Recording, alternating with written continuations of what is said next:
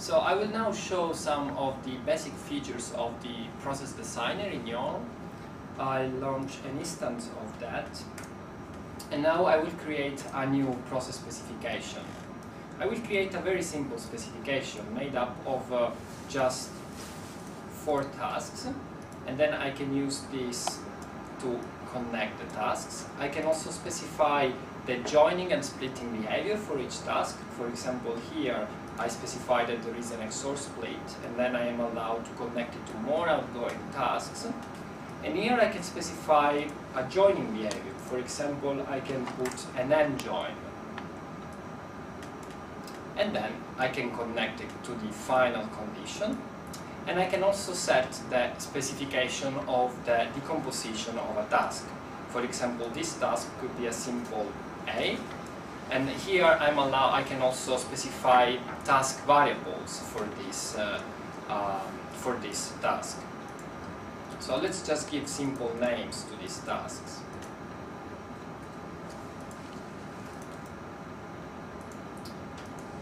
Create one with C, the other with D. Okay.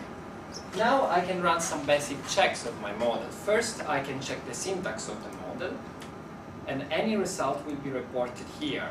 Essentially, this is saying that there are no design time validation problems, because what this does is that it checks that all the modeling elements are essentially on a path from the start to the end condition. And so there are no disconnections. In other words, there are no dangling tasks.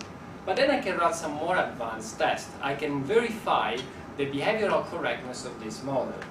So I do that by this button, Analyze this specification. So the specification results are shown here. That's the time that it took. And then I can see in more detail the problems that this model is suffering from. As we can see, it is evident that this model doesn't have an option to complete. In fact, task D is dead, and we can say that we can check that from the specification analysis problems. Is a dead task because there is an AND join that is creating a deadlock. Because as we know, this XOR split will only send one token out, either to the B task or to the C task. So this is just a glimpse of the verification capabilities of the YAWL editor, and this has been done with a very simple example. For more complex examples that also include OR join or cancellation regions, more advanced analysis can be done. For example, in the context of cancellation regions, if the OR join is not present, we can use reset net, so we convert the YAWL model into a reset net, and then we can analyze the reset net. Okay. Now let's close this toy example and let's open a realistic example. So this is a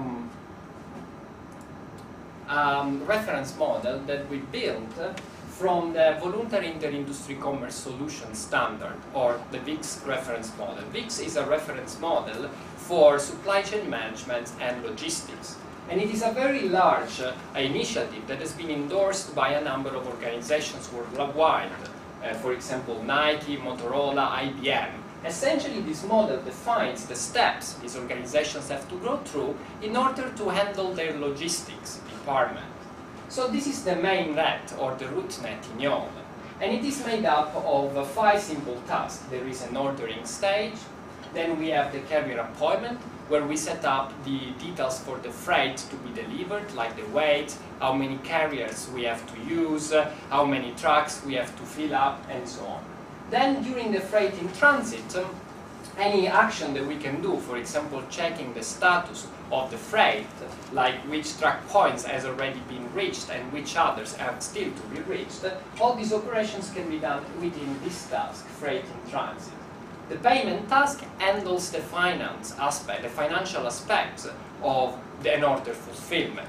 So, for example, the payment for the freight, as well as for the payment for the shipment. And then, as the freight has been delivered, we can handle claims from the client, like for loss or damaged freight. Each of these is a composite task or compound task in YAWL.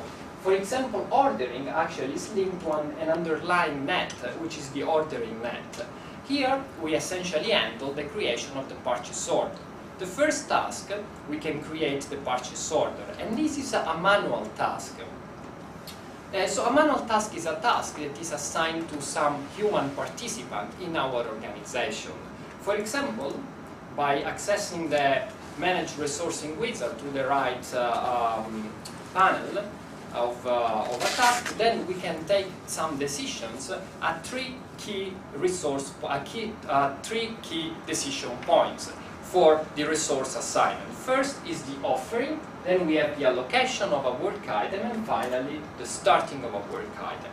Offering means that we have to decide on a distribution set, that is the set of users that are going to be offered this task. And it is possible to do that by the system, meaning that as we decide the distribution set, then the system will automatically offer this work item to all participants within this distribution set. Or user, essentially an admin, an administrator, at runtime, on an instance-by-instance basis, decides who this task should be, who this work item should be offered to.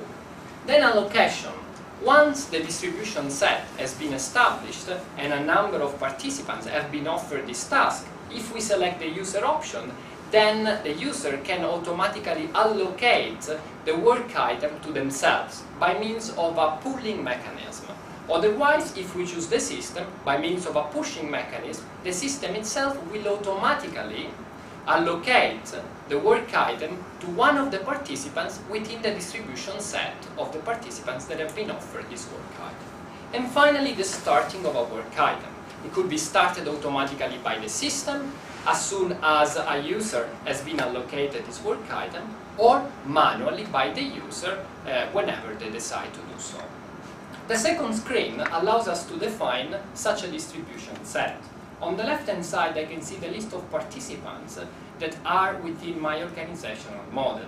So essentially, the YAWL editor now is connected with the resource service and is using interface R and interface O to retrieve information from the organizational model and the participants that populate this organizational model.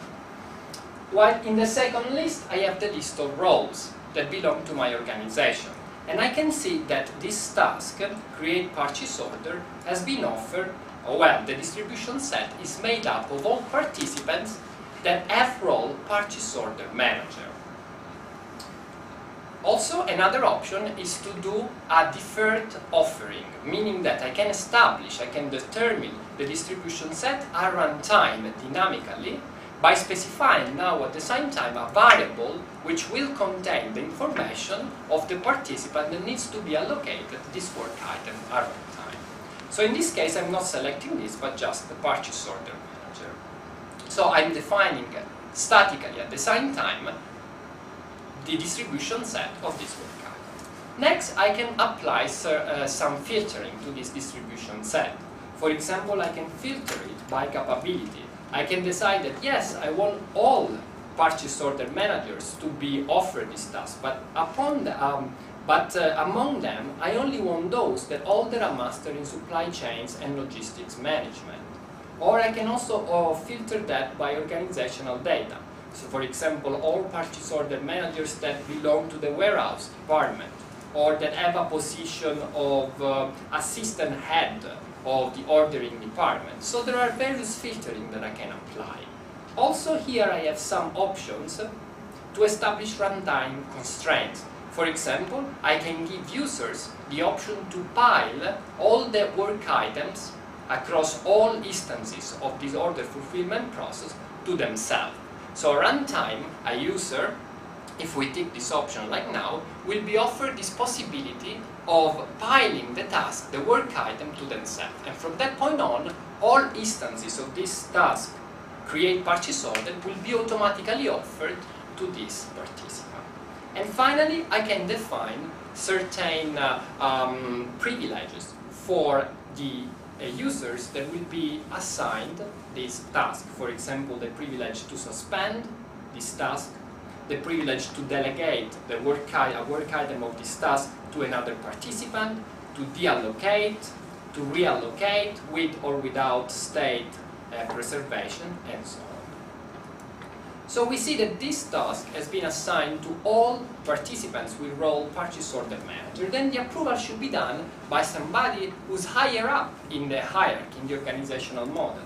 So I can assign this. I've assigned this to a senior supply officer, so somebody who in the hierarchical model is above the purchase order manager, and so on. So this is a simple net. How does it work? I create the purchase order, then the purchase order needs to be approved. Once it has been approved, we have three options. First, we can modify the purchase order. Second, we can confirm the purchase order. And the third option is a timeout. In fact, the first two options, modification or confirmation, can only be done until a timeout expires. In fact, if the timeout expires, then it will no longer be possible to modify or to confirm the purchase order. And essentially, the case will be closed. This is, in fact, an automated task, different than a manual task. This is an automated task because it's been assigned to a timeout function. So I can set this operation by right-clicking on the task and going to set task timeout.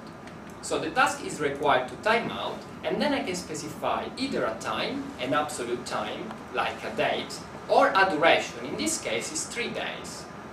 This means that I have 3 days to modify or confirm the purchase order, otherwise the case will be closed.